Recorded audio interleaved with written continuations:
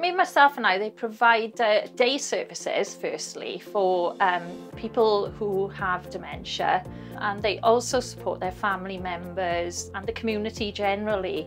So what they're looking at is providing more, bringing a community hub together where more services can get involved. So they're looking at the wider effects of dementia and the effects on the family and the community, and everybody talking more, everybody being more cooperative and collaborating together really, and listening, and therefore delivering services that matter. We're empowering people and we're asking them, what do they want? And they said they wanted people not to label them, they wanted people to listen. And I thought, well, of course, why not? This is what everybody wants. What we're trying to achieve is for everyone to be equal. So, and I do get a sense of that here, working here. You know, everybody's the same, whether they work here, it doesn't matter what qualifications they've got. We're all equal, we're all human beings. And regardless of where we are in our life, we don't want the staff and the guests. We want us all to be one, and we want them to come here feeling that they're one. And I said to them, well, this is a chance now for me to run an academy where I can change culture, but I can ask the guests if they would help me, because they're the experts. They're still the lovely, skilled and knowledgeable people, except they've got a bit of memory loss, that's all.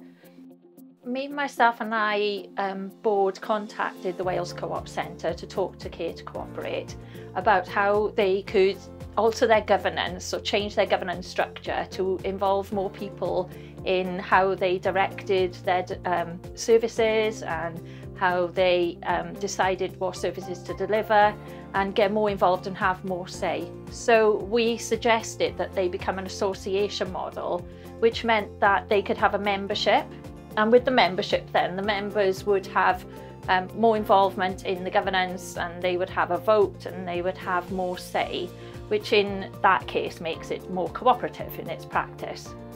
So really, as far as the Wales Co-operative Centre goes, they're fantastic. You know, they've really helped us, and we realised from what they were saying, they were the ones with the expertise who could help us. So we told them about our project and what we were doing, and they've been fantastic. They've helped us develop our strategy to be on the right lines, because we're not business experts, we're social care, you know. So my business planning is not very expert. Everything we've asked them, they've either found a man who can, or they've helped us ourselves. It's been brilliant. When Andrew's first was diagnosed, I thought it was doom and gloom. Not now. We've got a future, and this is our future because of the force that we've got here, and the coming together, and you know, that means a lot to me. The thing about Care to Cooperate is we've worked together, we've worked in partnership, and I call it a real co-production, because it's almost like a circle where we've all helped each other, and every time I've got a question, they're just there to guide us, you know. And I don't know how we'd manage without them. They've sort of put us on the track where we can steer ourselves a bit better, and it's been great. I'm very grateful.